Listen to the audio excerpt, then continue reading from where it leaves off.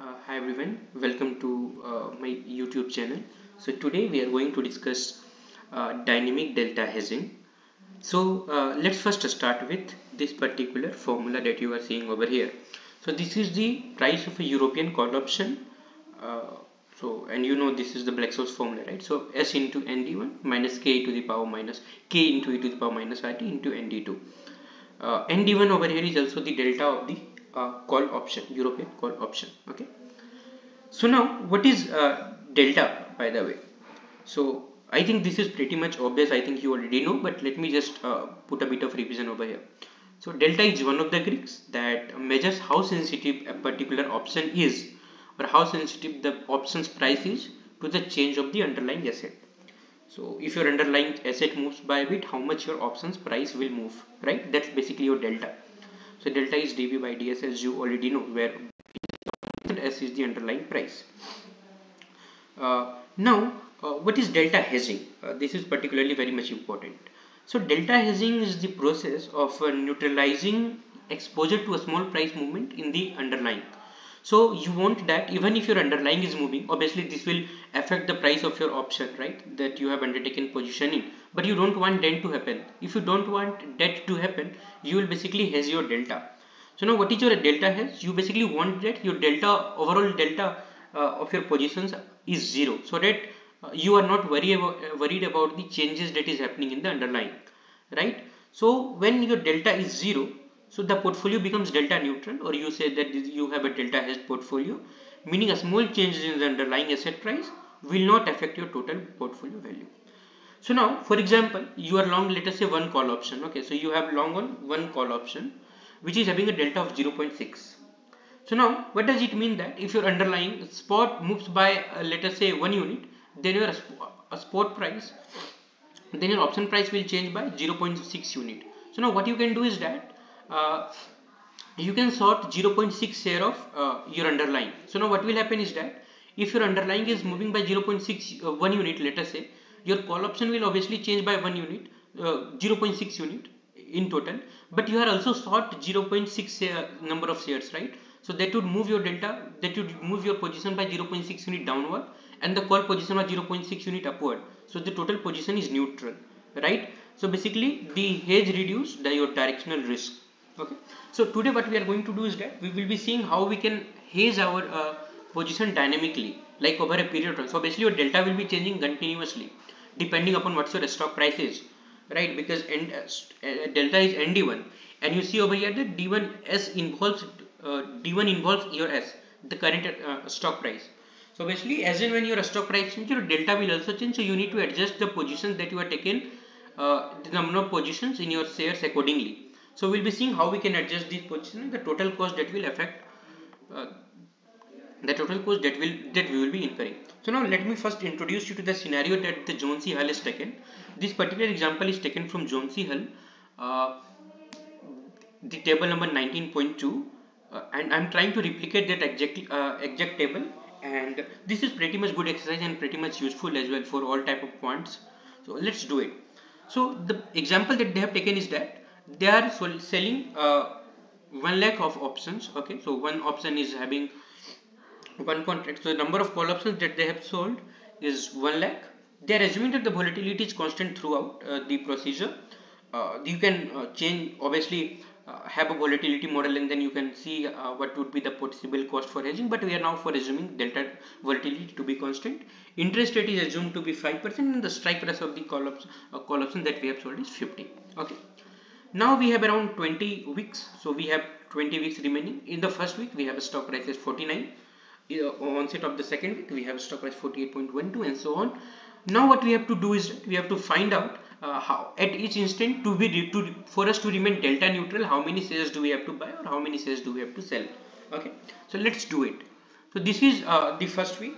So 20 weeks is remaining. So let's divide it by 52 and convert the time duration into year. Okay,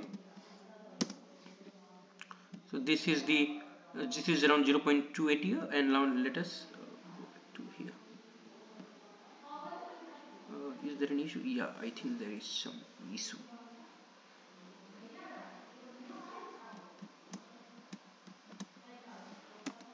it should be 20 at 52.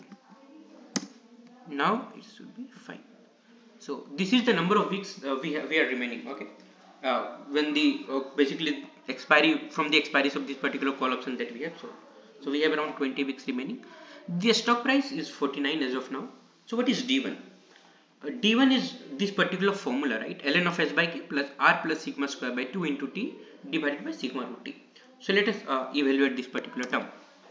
Okay, so this particular term would be first of all a bracket and then ln, which is logarithmic, then S by K, your stock price is 49, divided by K. We have to lock it because we don't want it to change in the other cells, right? So it would be ln of S by K, and then we have a plus sign, and then the formula is R plus sigma square by 2. So we will be putting interest rate. Again we have to log the interest rate because this would be same in all the cells, right? So R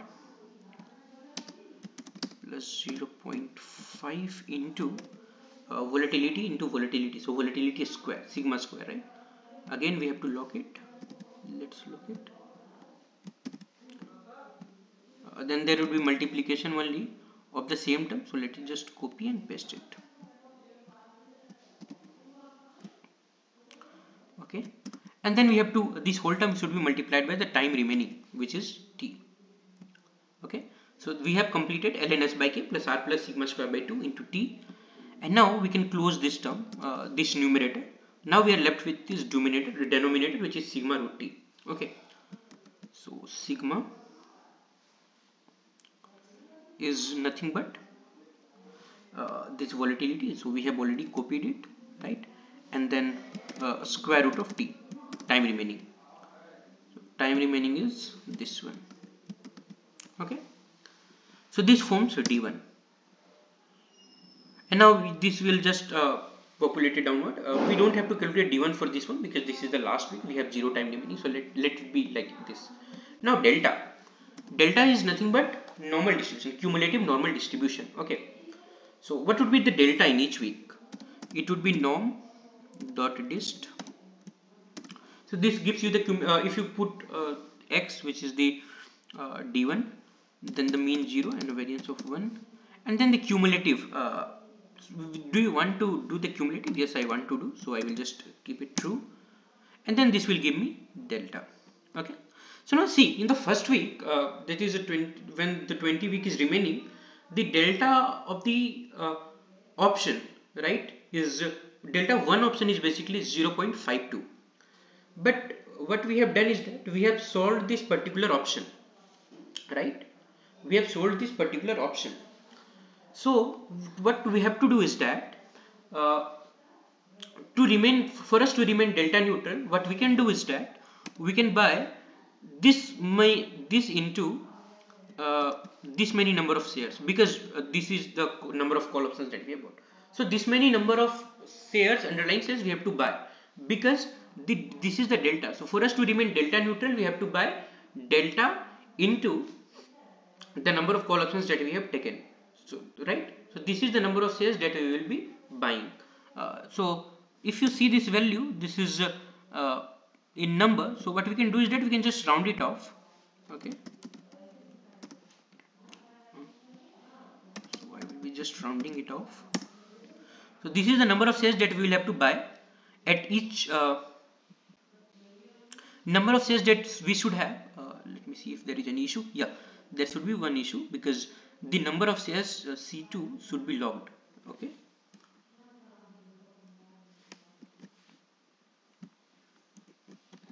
right, let me close it down. Yeah, so now if you drag it,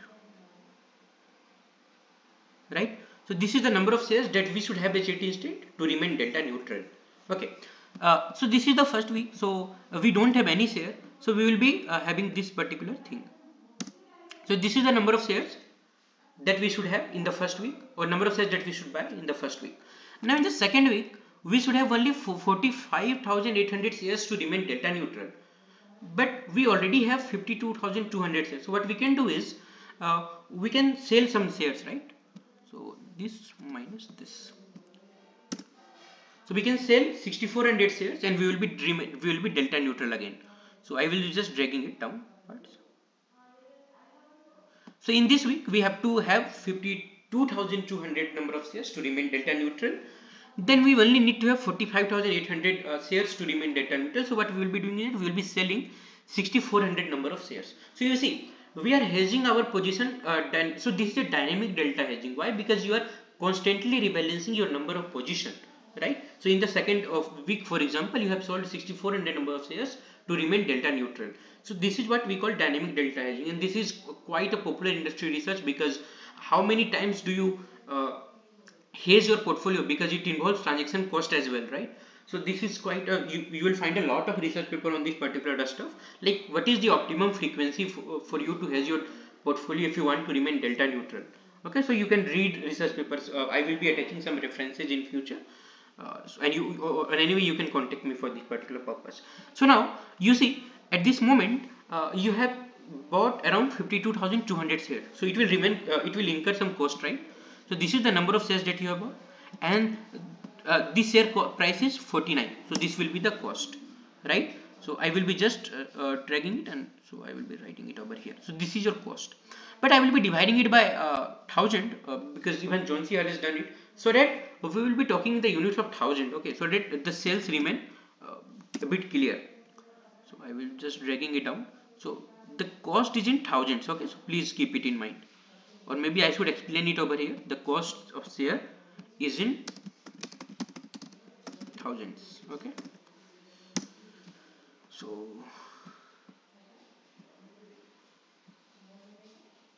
yeah, okay, so the cumulative cost including interest. So let me explain it. In the first week, this is the one. Now interest. So this is the price that you have paid, right? So you might have borrowed it from somewhere, so you have to pay the interest for this particular purpose. So because you will be taking the interest as well into account. Okay. So the interest that you will be paying on this capital is 2557 into in 1 week. How much interest will you be paying? So let us look into that. The interest rate is 5% per annum. So let me lock it first of all. This is the interest rate that you have to pay, because you will be borrowing this to buy the shares, right? Because taking interest rate into account gives you the complete picture, and then divided by 52. So this will be the interest cost. So now the total cost. So you see over here, this in the first week you have to spend around this much, but in the second week what happens is that this is the first cost in the first week. Then you basically gain this much of amount, so you have to add this amount as well because you gain it, and then this is the interest rate cost in the first week. Okay, so the total cumulative cost in the second week has decreased. Why? Because you have got some amount by selling the shares. So now you can safely drag it downward. Just a minute. Drag it downwards.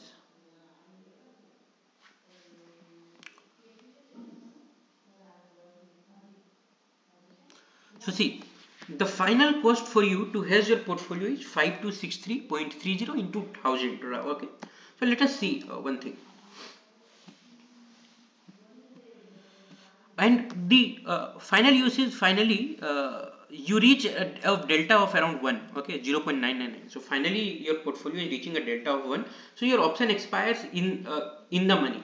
Now since your option expires in the money, you will have to, since you have sold this particular call option, the guy who has bought the call option from you, he or she will be demanding the underlying shares, right? So how many call option did you sell? You sold around 1 lakh call option, and now finally if you see, you have 1 lakh of stocks, right? And so you have 1 lakh of a stock and 1 lakh of options you have sold. So but since you are delta neutral, so now the thing is that what you will be doing is you don't have to buy any additional number of shares. You will be selling this particular 1 lakh share to him. Okay, and why do we have to sell? Because this is the transaction between you and that particular person, because you have sold around 1 lakh option. So he or she will be exercising this option and you have to deliver the underlying stock. But you already have the stock because at the end you have 1 lakh stock. So you can pass this 1 lakh cost to this 1 lakh stock to that particular person. So now in the finally what you will be having is, what is the final cost that you are anchoring is 5263 into something into 1000 will be the final cost, minus 50 is the strike price, and you are selling around how many of shares? This number of shares, right? Or you multiply it by this number. They both make sense. So this is the total hedging costs that you anchor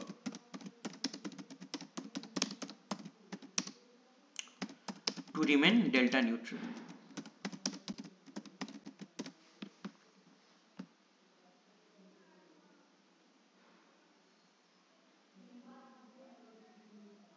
Let me just do this text. Okay, this is the total hedging cost that you have to remain delta neutral. Now comes the interesting part. Okay, let me explain what is the interesting thing. You will be saying this is net, I have to incur the cost. Now, so why will be engaging in this? See, you have initially sold 1 lakh call option. So there comes the main part. So at how much price did you sell this particular call option? So there must be some price. If that price is greater than this price, right, the total hedging cost, right, then you will be in profit, otherwise you will be in loss.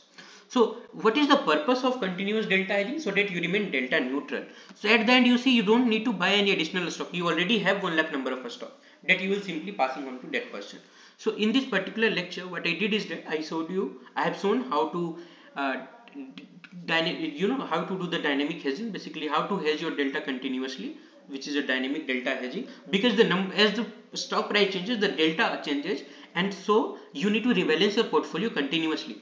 So you see in the first week we had around 52 lakh 2000 shares, then we had 45,000 800 shares, then 40,000 shares. So if you plot it, let us plot it.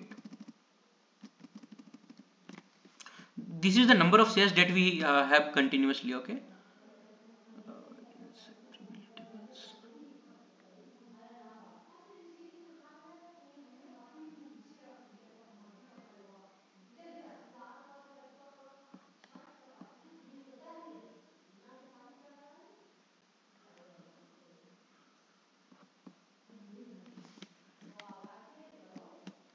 just a minute. But I recommend you if you want to do it in Python, that will be very much good, because even I am comfortable in Python. So anyway, I think format.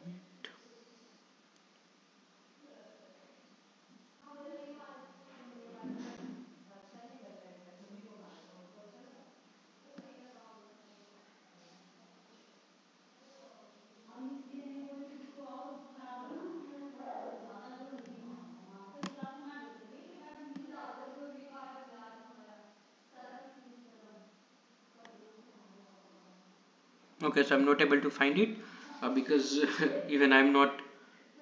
Let us see if there is insert chart. Okay, we have one thing.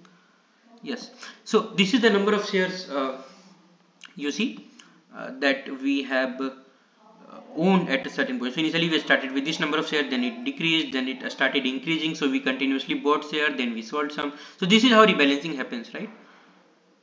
If you see this plot, so this is how delta hedging happens. Okay, so it's a chart. So this is the shares bought and shares sold. Okay,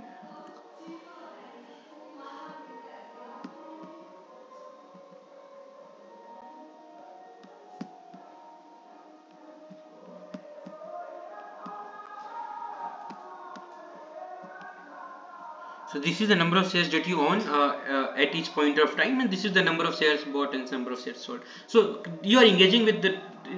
Why are you doing it? Because you want to remain delta neutral at each point of time. Okay. So that is it.